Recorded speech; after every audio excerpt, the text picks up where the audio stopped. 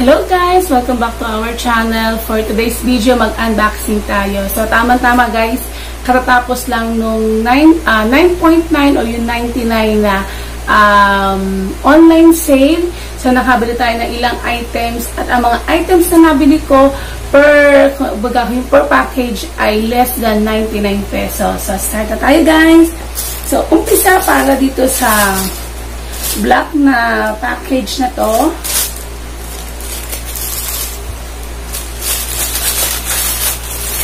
Okay. So, ito guys.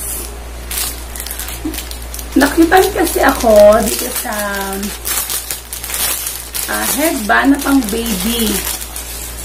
Tapos, naisip ko na dahil garterized naman siya, so, pwede natin siyang gawing pang pony. Tapos, ito yung magiging ribbon natin sa ating ulo. For example, ganito. So, ang cute na lang guys. So, kung hindi ako nagkakamali, ito ay 9 pesos. So, ito yung sa tinagal-tagal ko na nag-online shop, ito ata yung pinaka-lowest na price na nabili ko, 9 pesos. Diba? Ang cute niya. Pwede siyang pang-pony. So, next, tama-tama, garter. So, ang next naman para sa package na to ay, ano to? 34 pesos. Ito guys.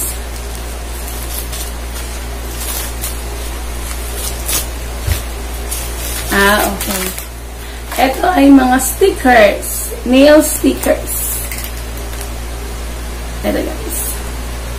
Ito yung style.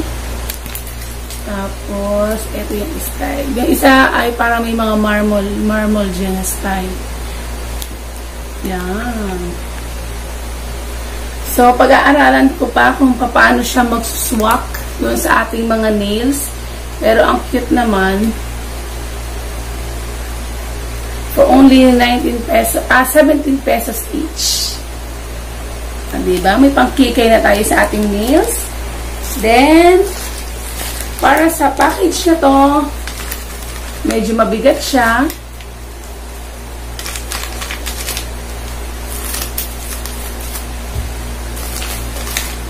Okay. So guys, kung maalala nyo before, may binili ako na ganito rin, jade roller. So, 899 ang bili ko doon sa Fixie Shop. Tapos, nag-try ako sa online. Kasi ang ganda ng review doon sa shop regarding dito sa jade roller. So, tinaray ko siya. Nakuha ko siya for only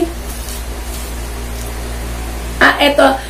Ang original price itong Jade Anti-Wrinkle Roller na to ay 66 pesos. Pero dahil may mga coins ako na naipon doon sa mga palaro nila, so in-apply ko yon. Kaya ito ay nakuha ko lang for 54 pesos. Yan.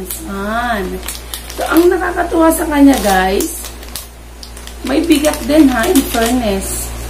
Mabigat din siya. Okay.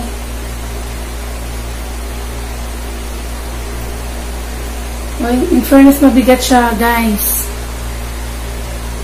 Parang legit naman. Kung ito ay legit, ibig sabihin, nagpakagastos ako ng kulang-kulang 900 pesos para sa isang jade roller na pwede naman palang mabili rin sa murang halaga lang, no? Pero, i-compare ko yung para naman bato siya kasi mabigat siya guys.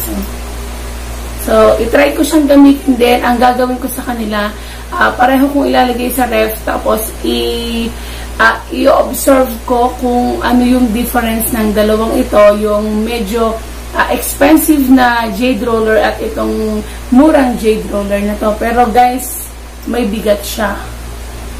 Maganda, may bigat. So, try ko to. So, tapos i-share ko sa inyo doon sa susunod ko pang video kung ano yung ma-feel ko sa difference between sa dalawang to. Kanina, merong biglaan akong kailangan puntahan kaya nag-stop muna ako sa pag-video. So, ngayon, ituloy natin. So, para sa package na to,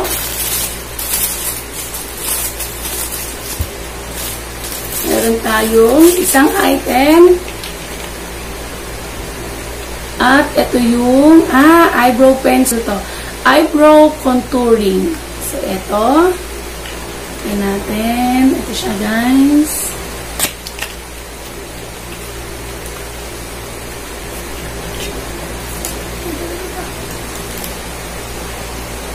Kita niyo ba? Eyebrow contouring. So, beautiful eyebrow. Open natin siya.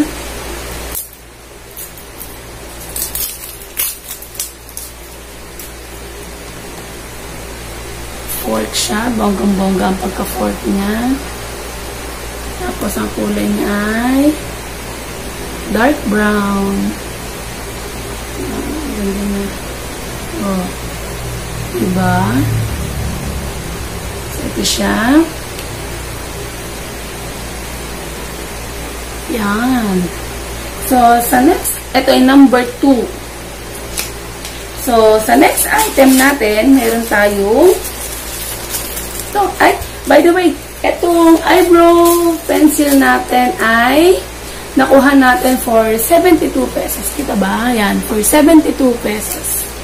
Then, next, para naman sa package, sa package na to, nakabili tayo ng anong nakalagay dito? Okay. Ay, ang ganda. Nakabili tayo uli ng mga nail stickers. So, alam nyo ngayon talaga na ito yung aking nagiging hobby ngayon ang gawa ng mga art. So, ang ganda niya. Wait lang. So, maramihan to. So, ito yung first na design. Flowers. Then, next. Mga flowers siya, guys. Ano niya? Ito ba isa? Mga flowers siya. Yan. Kaya rin ako bumili ng ganito, guys. Kasi yung aking hipag, nakita niya yung aking nails.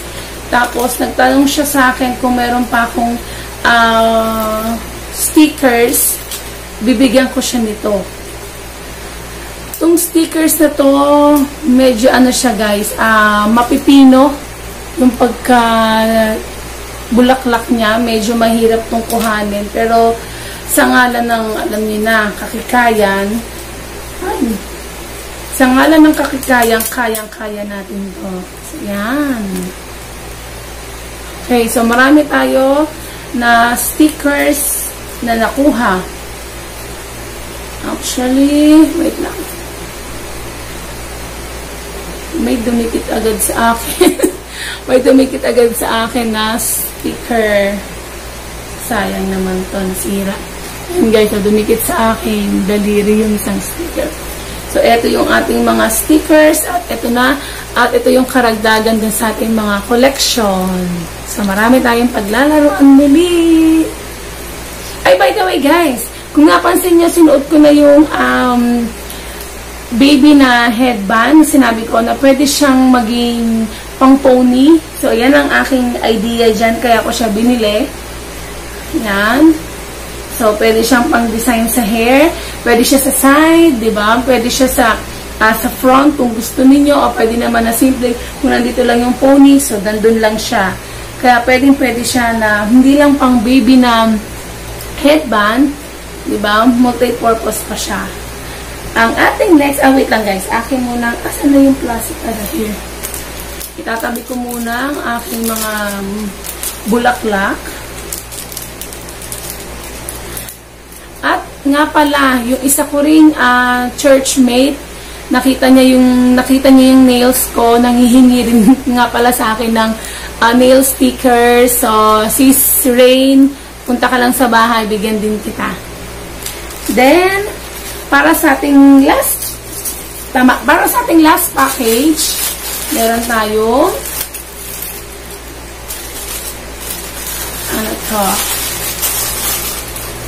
dalawang items. So, So, ang isa sa ating uling nabili ay nail stickers. So, yan. So, ito gagamitin natin ito.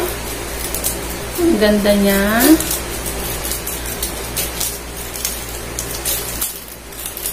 Ito. So, ito. Ay. Kita ba?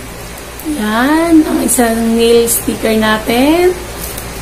So, na-enjoy ko talaga ngayon na mag-collect ng mga nail stickers. At, meron tayong cloud paint na seamless cheek color blush. Pang blush naman to. Ito ay nasa shade ng Haze 03. Kita ba? Ang kanyang shade Haze. Tingnan natin. At meron siya, ilang ml? 10 ml ang kanyang dami. Oh! Pumutok. Pagka-press ko, bigla, ay. Sayang naman. Oh, ayan siya. Wow! Very pigmented siya. So, kailangan pala pag naglagay sa face, dot-dot lang, oh. Oh. Grabe siya, oh. Oh. Diba? Haze ang kanyang ano. So, pack na pack ka dito pag nag-blush. Pero, syempre, guys, alam mo naman tayo, ang gusto natin ay hindi mukhang sinampal. So, unti-unti lang ang ating gagamitin na ito sa cloud paint. Yan. So, eto siya, guys. Ay. Hindi makita. Hindi makita. Cloud paint. Ayan. So, guys. So, ayun yung nabili natin sa nakatatapos lamang na 99 or 9.9 sale online. So, ang lahat ng nabili kong items ay below 99 pesos. By the way, wait natin kung makikita natin dito. So, ay nabili ko for 70 pesos. Tapos, yung nail stickers naman ay nabili ko for 9 pesos only. So, yun yung mga nabili ko sa katatapos lamang na sale online for the month of September. So, guys, kung nagustuhan niyo ang video na to, please like, subscribe, and do not forget to hit the tiny bell para every time na ako ay mag-upload ng video, kayo ay manonotify. Maraming salamat, guys, sa pagsama. Bye! God bless you!